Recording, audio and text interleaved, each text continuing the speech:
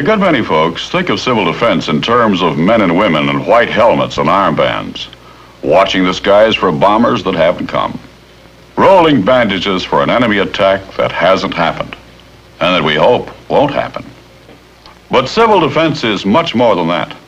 Civil defense is all of us as individuals and as members of already organized groups working together. Right now, thousands of us, without realizing it, engage in civil defense activities of many kinds. This is not something in the remote future. Civil defense is an investment of time and dollars on which we are receiving dividends today. It's a living and growing force which in some manner touches all of our lives, whether we know it or not.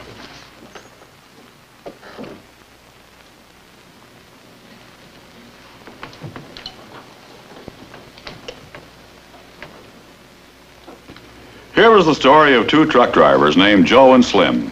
Hard-working boys who are not very different from the millions of others who pilot these big rigs on the highways all over this great country of ours. It's the story of what civil defense means to them and to all America right now.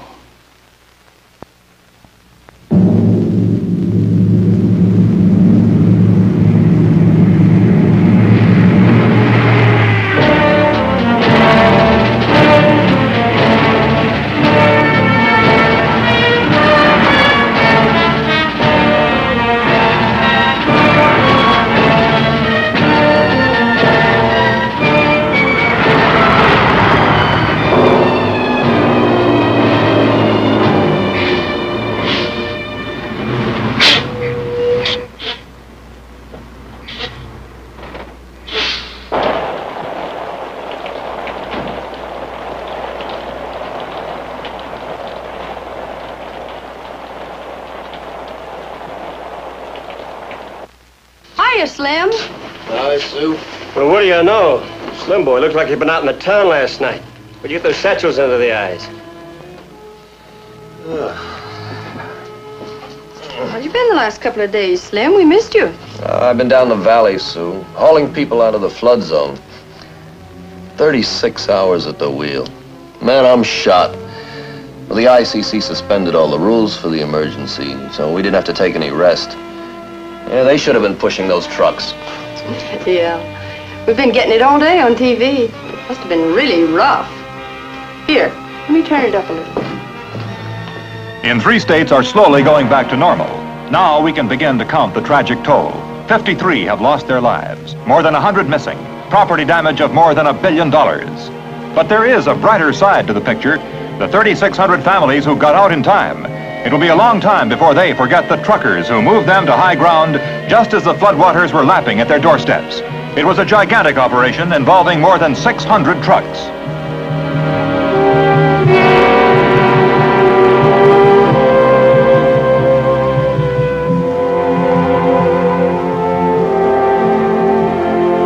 The Red Cross, as usual, was right on the job too.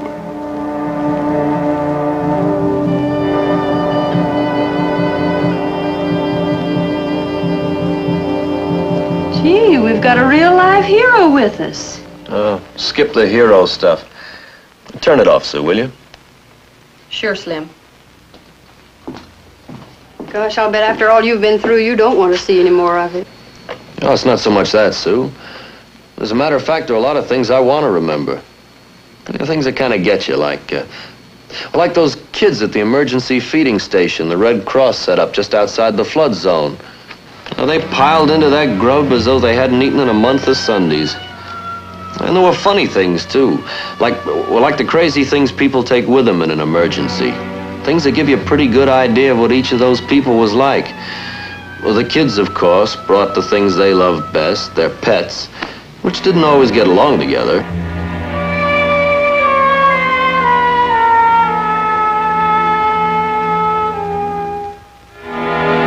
Some of the men left everything home but their securities. It was pretty amusing sometimes, but it was plenty tough, Sue, and I just as soon forget about it. He hasn't seen anything yet. What if the bomb drops down on us? The bomb? What's that got to do with us? I'll take the pork chop, Sue. Not so good today, huh? Make it corned beef. Haven't you heard of how they're mobilizing trucks for civil defense? In my town, we have a plan that'll put all of our 1,400 trucks to work as soon as we get the first warning of an attack.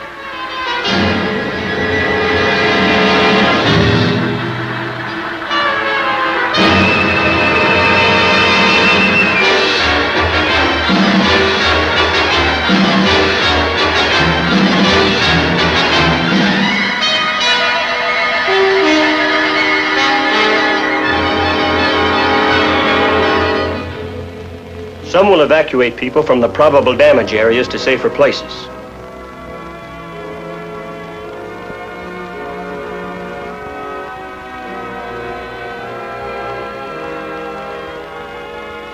After attack, some will carry the injured and the helpless to hospitals and shelters.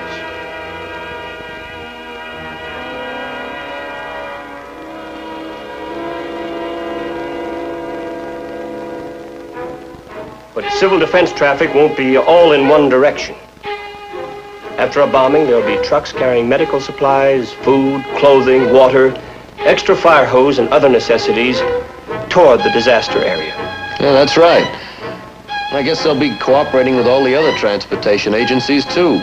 Some of the relief supplies probably will come by water. And the trains will have to unload some distance away from the disaster area. And so will airplanes.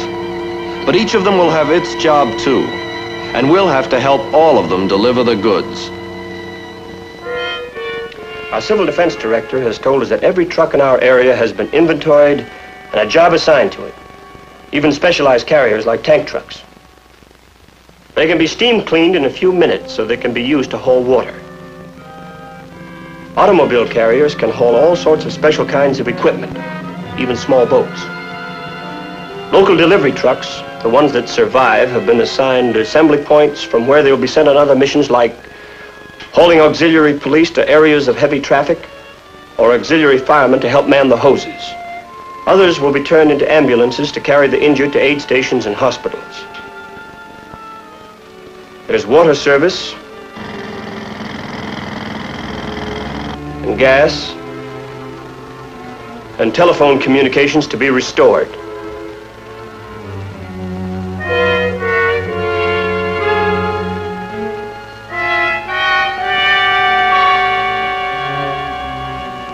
And that's not all either. Under our disaster plan, whole fleets of trucks have been assigned the job of helping to keep the factories going. A bomb can't knock out trucks as long as we have roads to travel on. Yeah, we don't even need roads. I could take that rig of mine across the fields if I had to, big as it is.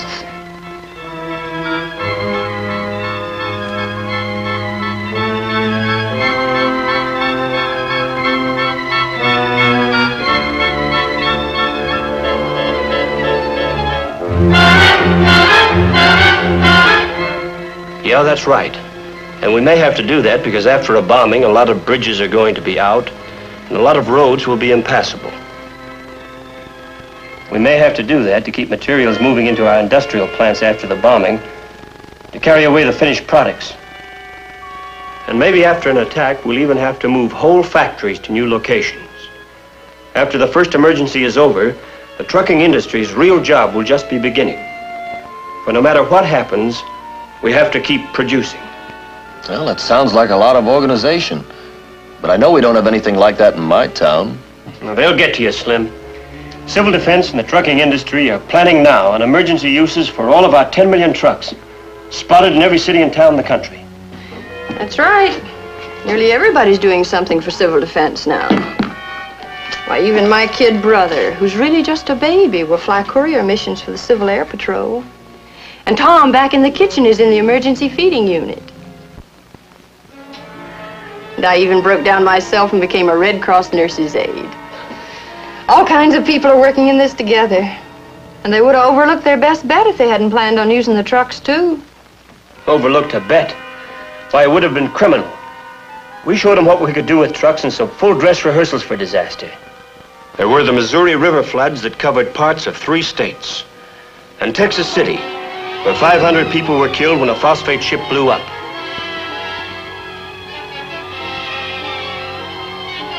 And the hurricanes that seem to hit us worse every year.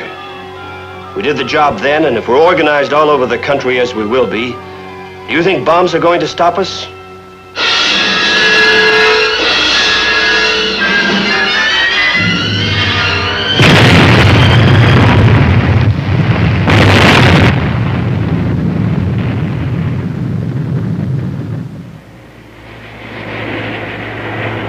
Not on your life. Sure, they could set us back, and they might flatten your city or mine.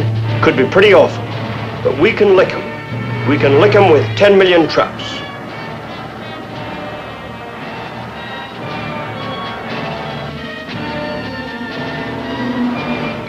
Yes, Joe is pretty impressed with the responsibility of his industry in time of disaster, and rightly so.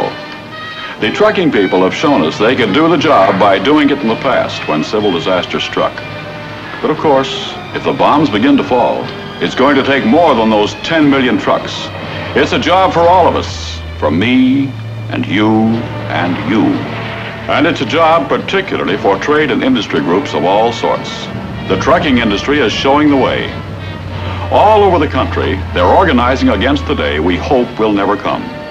And if that day does come, they'll be ready. And come what may, we'll roll forward.